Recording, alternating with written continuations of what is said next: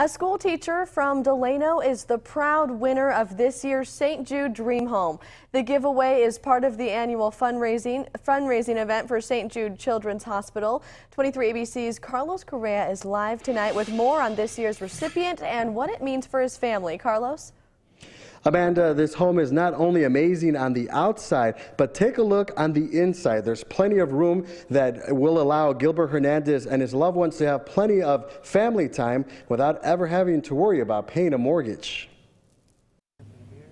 Like many people, Gilbert Hernandez maintains a tight budget, and when the $100 tickets for the St. Jude Dream Home became available, he jumped at the chance to buy one without his family knowing. I had my ticket, I put it under. You can tell that the circle is right there, put on the St. Jude, and then I pray. Hernandez is a school teacher in Delano and works 2 jobs. He does it so he can provide a warm meal and a roof for his family. It's been long, a lot of years that I've been working, overtime, trying to maintain. The economy, I think, is picking up, but it's affected us quite a bit. But watching television may have changed his life forever. I kept on seeing the Channel 23. When I finally heard, I started jumping up and down, because I have the, I didn't want to make any noise around the house, started jumping down, but he heard me.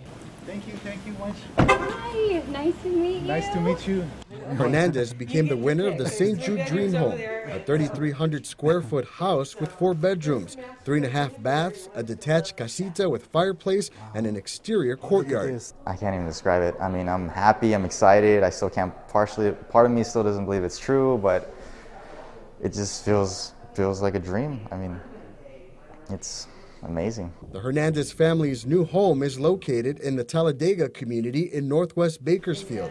It's estimated worth $500,000. He's been working so hard, and my mom too, just to keep a roof over our head, and now we just have one like this. It's I'm like eternally grateful. The giveaway not only provides deserving families with a dream home, but raises more than $1 million every year for the St. Jude Children's Research Hospital. They were just so excited, and he'd been praying for it and hoping for it, and I think just everyone who enters the raffle has that feeling, and so it's just so great for us as the St. Jude staff to be able to give that home away to a really deserving, every family that's won the home in the past has been very deserving of it, and then to also raise over $1 million for the hospital, it's win-win for everyone.